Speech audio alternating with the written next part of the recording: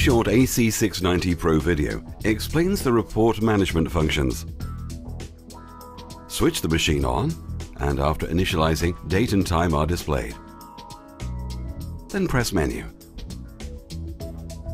And using the navigation keys to highlight Report Management, press Enter.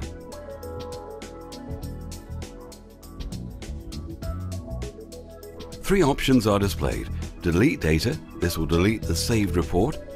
Export data, the report can be exported to PC by using the optional interface key. And Print Report. Use the navigation keys to highlight the required option, in this case, print the report. The display shows the quantity of stored records. Press Enter to continue. As prompted, ensure that there is enough printer paper. Press Enter to print the report.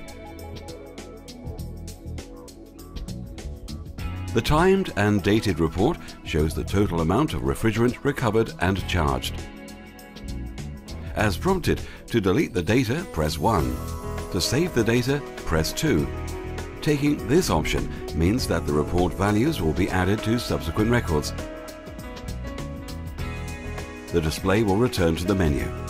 Press Stop, and date and time will be displayed.